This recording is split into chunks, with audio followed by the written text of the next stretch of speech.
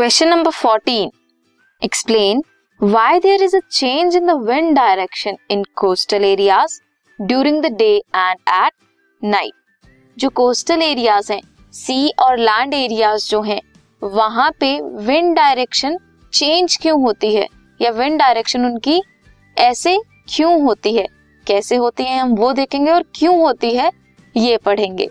और alternate question है, how are CFC is chlorofluorocarbon harmful for the environment and living beings।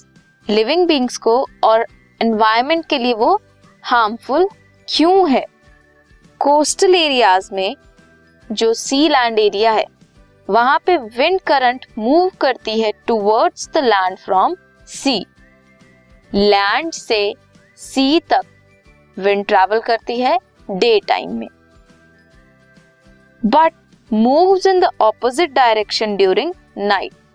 But night में उल्टा travel करती है, बिकॉज ड्यूरिंग डे में क्या होता है, जो एयर है अबव द लैंड वो जल्दी हीट अप हो जाती है एंड स्टार्ट्स राइजिंग, और राइज करना शुरू कर देती है। इसकी वजह से लो प्रेशर रीजन जो है वो क्रिएट हो जाता है लैंड में। लैंड में लो प्रेशर होगा, सी के अबव जो एयर है उसमें ज्यादा प्रेशर होगा, तो मूवमेंट कहां से कहां होगी, from the reason of higher pressure to lower pressure. तो जो सी के ऊपर की एयर है वहां से लैंड तक एयर या विंड जो है वो ट्रैवल करेगी। As a result over air C rashes into this area of low pressure. इस movement of air from C to land, higher pressure to lower pressure region, इसे बोलेंगे सी ब्रीज क्रिएट करेगी, क्योंकि सी से लैंड की तरफ आ रही है।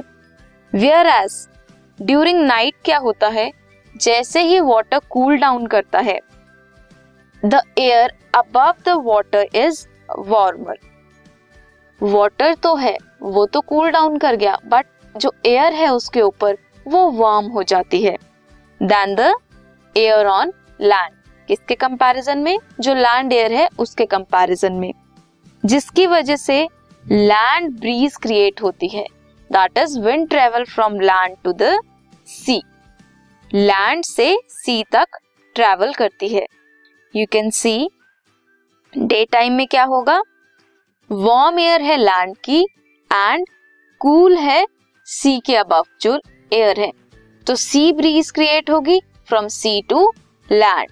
वेयर एज अगर हम नाइट की बात करें तो नाइट में क्या होगा, वार्म एयर कहाँ होगी, वार्म एयर होगी सी के अबव, एंड जो एयर है कंपैरेटिवली कम या गर्म या फिर कूलर होगी एज कंपेयर टू सी के अबव की air, that is land air.